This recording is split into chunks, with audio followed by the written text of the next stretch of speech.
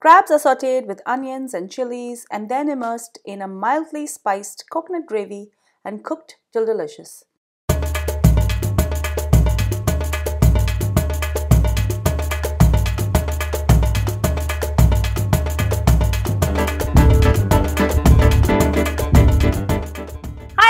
Welcome back to Cravings Food Adventures. I'm Karen Ahmed. Today we're going to be making a crab caldine. A caldine is a very lightly spiced gravy that comes from Goa. Typically it's made with shrimp and fish, but today we're going to be making it with crab. Before I go any further with this recipe, do make sure you subscribe to my channel and make sure to ring that bell so you're notified every time I upload a new video. Now let's get cooking.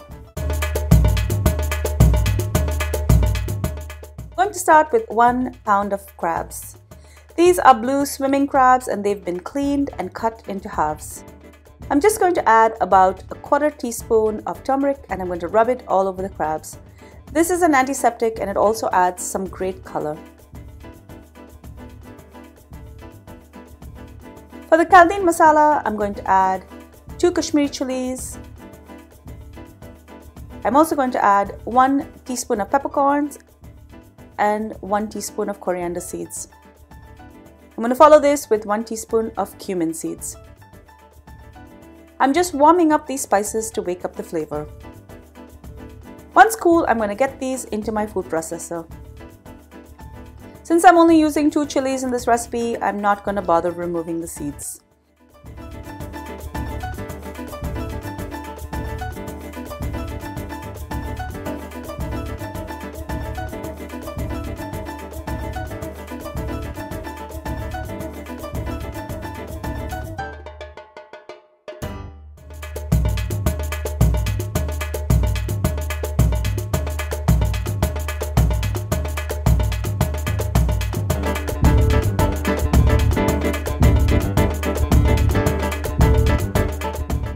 Keep processing this till it's nice and smooth.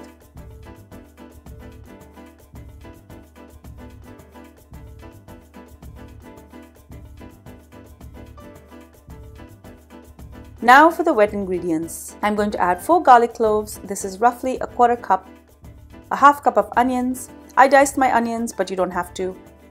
I'm also going to add a cup of grated or shredded coconut, and 1 teaspoon of turmeric powder. The turmeric powder is what's going to give the gravy its golden hue, and I'm also going to add a walnut ball size of tamarind. If your tamarind is hard, you can just zap it in the microwave or you can just soak this in some hot water. Make sure that the tamarind has no seeds. Now I'm going to add in the powdered spices. Note that I did grind the dry and the wet ingredients separately, but you can also grind everything in the same jar. Just start with the dry and follow with the wet. I'm going to add 1/2 cup of water and start to grind this. It's looking coarse still, so I'm going to add another 1/2 cup of water.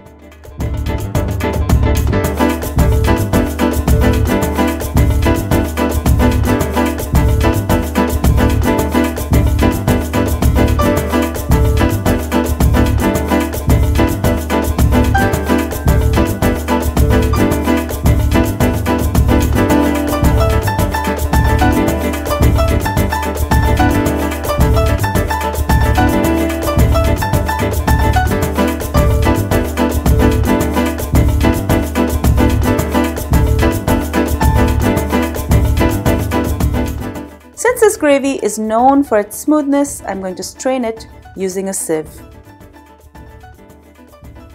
Using a spatula, I'm going to push all the silky liquid through.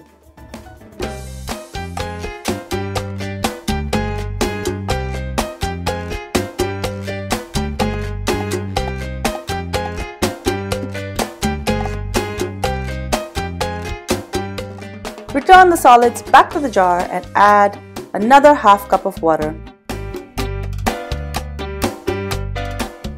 I'm going to strain this again.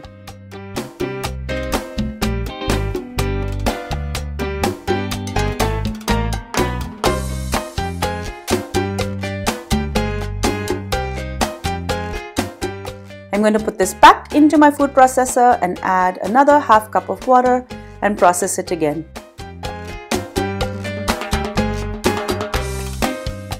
Strain this and you can throw away the rest of the solids, or you can process it one more time. In total, I've used 2 cups of water, but you can go up to 2.5 cups if you need to. Now to put everything together, I'm going to add 1 tablespoon of coconut oil and I'm just going to allow this to melt.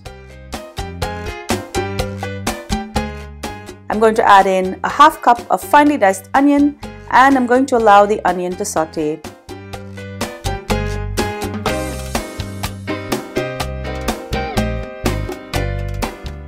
I have 3 chilies here that I slit in half and I'm going to saute these as well.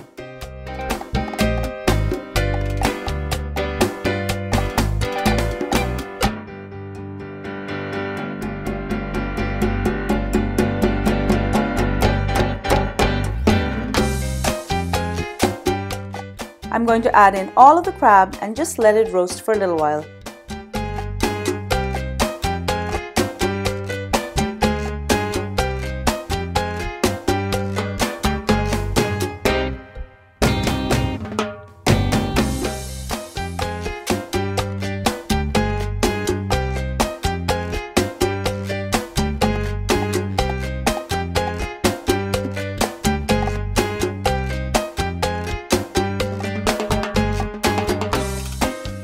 Now it's time to add all of that ground and strained masala into the pot. And I'm going to allow this to come to the boil.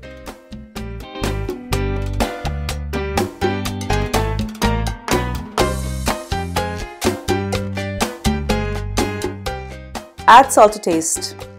I'm going to cook this for about 15 to 20 minutes. If you have a lid, you can cover it.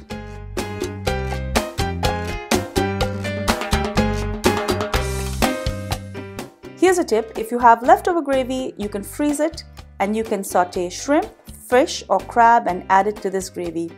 You can even add eggs. This curry is amazing served with rice. Enjoy!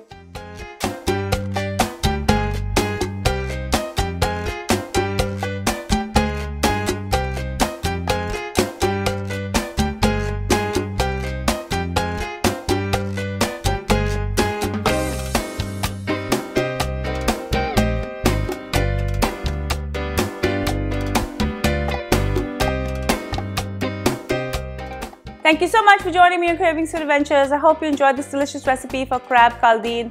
I love this. The sweetness of the crab and the mildness of the curry is a perfect combination. If you love this video, give it a thumbs up. Make sure that you're subscribed and that you've rung the bell, and do share this video with your family and friends. Also, be sure to follow me behind the scenes on all of my social channels. I'm on Facebook, Instagram, Pinterest, and Twitter. Until I see you next time, do take care, guys. Bye.